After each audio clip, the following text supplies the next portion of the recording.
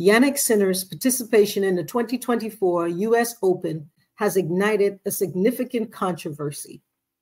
Hi, and welcome back to Davis Sports Report.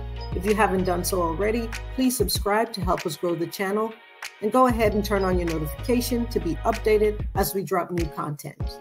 The controversy primarily due to his positive test for banned substance earlier this year.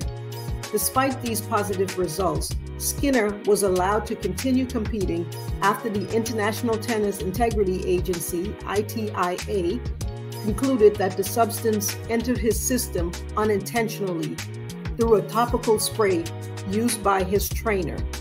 This swift determination of the source that led to the lifting of his temporary suspension, enabling him to play while the investigation was still ongoing, dumbfounded many. This decision has sparked criticism, especially from Simona Halep, who faced a prolonged suspension under similar circumstances. Halep expressed frustration, noting that the disparity in how her case was handled compared to Sinner's. She pointed out that her inability to immediately identify the source of the contamination led to a longer ban.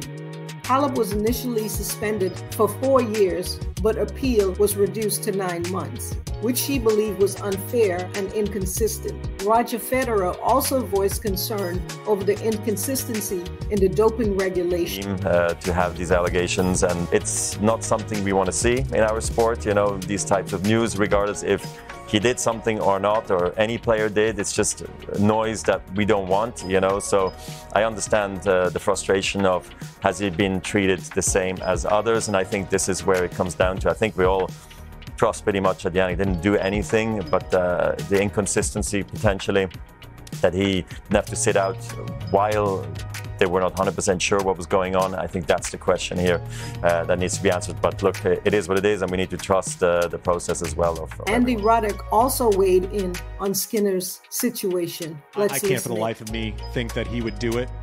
He would dope that badly to risk everything. Because this is the shittiest doping effort that I've ever seen in my life, if it's actually if that's actually what it is. I'm going to tell you things that I know as tennis testing. Okay, to let you know what they picked up. Okay, so this is from Darren Cahill, who I was on text with this morning, who is Jannik Sinner's coach.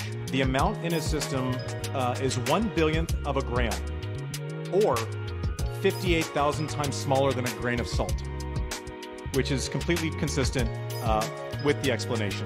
The explanation is trainer, body guy, had a cut, tried to heal it with some cream that is legal where he's from, is not legal here. Then massages Jannik. Jannik apparently has psoriasis. It rubs into the wound, and that's the way they think that it came up on a test. Okay, so simple enough, but I'm not mad at people who say it's in your body, you're responsible for it. Maybe it's a 3-month suspension. I'm not mad. I'm also going to highlight the case of Tara Moore, who herself was suspended for 19 months on doping allegations due to her consuming a banned substance from ingesting contaminated meat. The controversy surrounding Sinner underscores the broader debate of fairness and transparency in handling doping cases in tennis, especially as Sinner continues to compete at a high level, entering the U.S. Open as the top seed. Looking at all of these cases, Simona Halep, Sinner, Maria Sharapova, and Tara Moore, differences are in the quantity of the banned substance ingested, the length of time the player had been using the banned substance, and also, most notably, the player's ability to financially fight their case in the appeal court. What are your thoughts? Let me know in the comments. As always, thank you guys for watching. Comment, like, and subscribe. See you in the next video.